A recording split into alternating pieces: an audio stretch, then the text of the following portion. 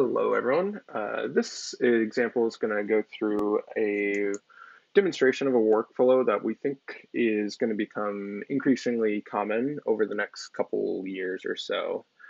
So Pangeo has been part of many groups that have been pushing for this idea of analysis-ready datasets. These are datasets that are in formats that are easy to consume for downstream analysis. And in particular, Pangeo has been interested in datasets that are uploaded to the public cloud on services like AWS's S3 or Google's Google Cloud Storage in a format that's cloud friendly. So in formats like XAR with a nice metadata attached to them that have been chunked in a fashion that's amenable to downstream analysis. So this presents an interesting challenge or opportunity when the different organizations that are generating these data sets upload into different public clouds or different regions in the same public cloud provider. So in this example, we're going to be doing a analysis on two data sets. One is Lens, which is hosted on AWS in the US West 2 region. This is some ensemble of model output.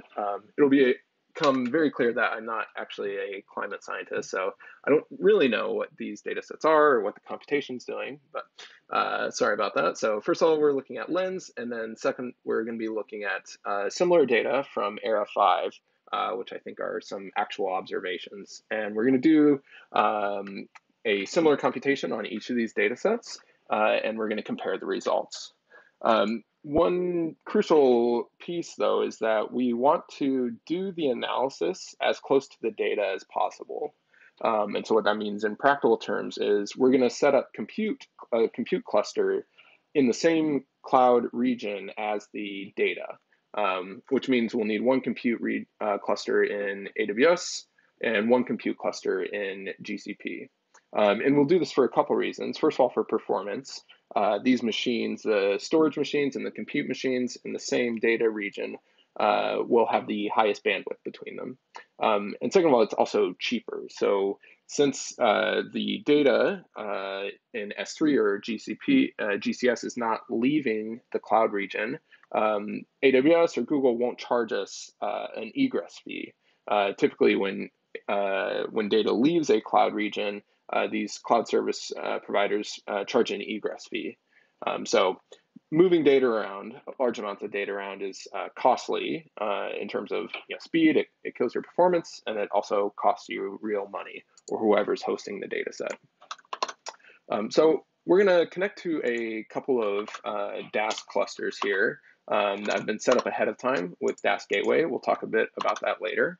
We'll connect to the gateway on AWS in US West 2, and we'll ask for a new cluster, and we'll connect to it. The only interesting thing here, we'll do the same thing for Google. The only interesting thing here is that we're using the set as defaults equal false keyword. So most of the time when you're creating a client, connecting to a cluster, you only have one Dask cluster. And so you want it to be the global default so that any computation using Dask uses that cluster. In this case, we want to be really explicit about where the computation occurs. We don't want to be analyzing the Lens dataset, which remember is hosted on AWS. We don't want to be analyzing that on the Google cluster because we would be moving around a bunch of data, paying egress fees and all of that. Okay, we're going to go ahead and scale each of these up. The AWS computation's quite a bit smaller than the Google one on the Era 5 data set, so we'll need more workers for the Google one. We'll go ahead and use intake to open up the catalog. This is just a bit of, it's a data catalog, some metadata on where the actual files themselves live. And we'll go ahead and load up the metadata using this toDask method. This will bring in the metadata about what this computation does, about the things like the variables available, the coordinates, all of that. We haven't actually loaded any large amounts of data though, just the metadata. Using xarray, we can go ahead and select the time span that we're interested in. Also the variable, TP, the total precipitation, that's what we'll be doing the analysis on. And to make it comparable to lens, we have to do a bit of coarsening of the time period just so that they match up, they're more comparable. Okay, and for the actual analysis, the computation we're interested in, we're doing a histogram. So these are the bins that we're going to use, and then we'll use the xhistogram package. We'll pass it the array here and do a histogram over longitude, and then take the mean over time of that result. So this is going to give us back some results. It's going to be an xarray data array, and it's going to be a small result. So we started out with a 1.5 terabyte raw data set. And we've reduced that down to a small result, 288 kilobytes. And this, we're quite fine moving that tiny result over the public internet since it's so small. So we can go ahead and ask for that result. And we're, again, being explicit about where the computation happens. This is the ERA5 dataset. It's on Google, so we want to make sure to use the Google clients to do that computation. So this is a future. So eventually, when the computation finishes, there will be some xarray data array out on the cluster.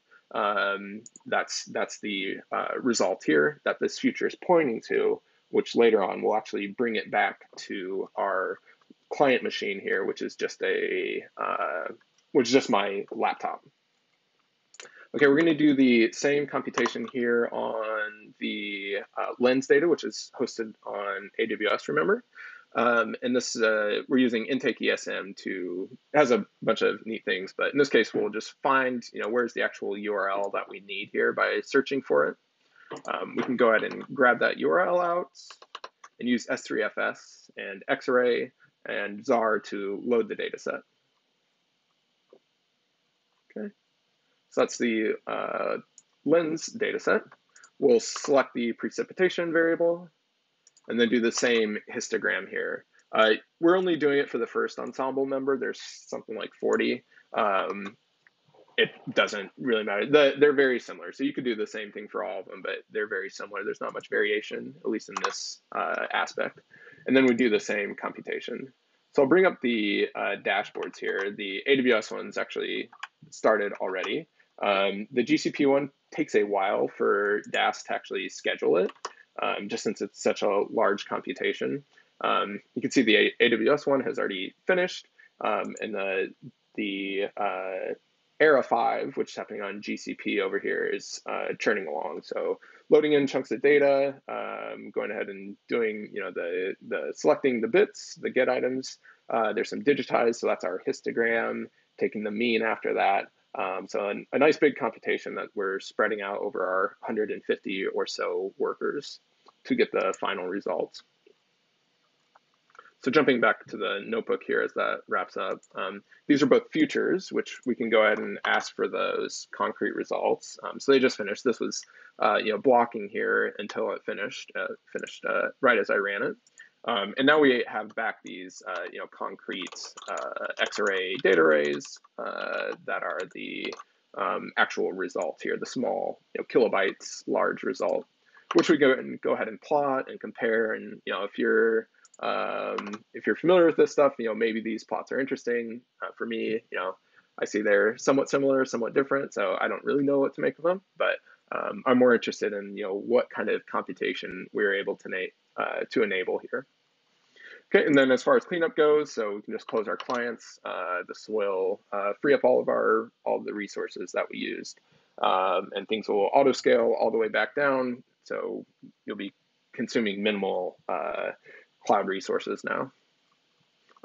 Behind the scenes, so like I said, I'm not a climate scientist or anything like that. I do want to talk a bit about the infrastructure that made this possible. So in line with Pangeo's philosophy of like open architecture, things like that, we have all of the infrastructure to set this up in the GitHub repo, which I'll show in a minute. But very briefly, the idea is we're using Terraform, which is a cloud resource manager, to set up the Kubernetes clusters. So we have a Kubernetes cluster running in AWS and a Kubernetes cluster running in Google Cloud Platform. And on top of that Kubernetes clusters, we use Helm to install Dask Gateway. And so that's how we get our Dask clusters on top of the Kubernetes clusters. And we can connect to those Dask gateways from our client machine, which in this case is just a laptop, which will let us do the things like loading the metadata, playing around, getting a feel for the data set, and all of that. And then once we go to actually do our computation, we'll do our compute calls. That will use xarray and Dask to do the computation on the cluster, using libraries like S3FS, GCSFS, and intake to load the data, the actual XAR files, onto the workers. And then xhistogram to do the actual reduction. Okay, so we've got this setup here where we can kind of mirror the compute infrastructure on both AWS and GCP, and then connect to each of those from our client machine, which can be living anywhere. Okay, so like I said, all of these resources here for the setup is available in this GitHub URL. It's Pangeo Data /Multicloud demo. So if you want to, use the components there to build out your own infrastructure, your own deployment for your own problems, feel free to take all those resources and run with them. All right, thanks so much.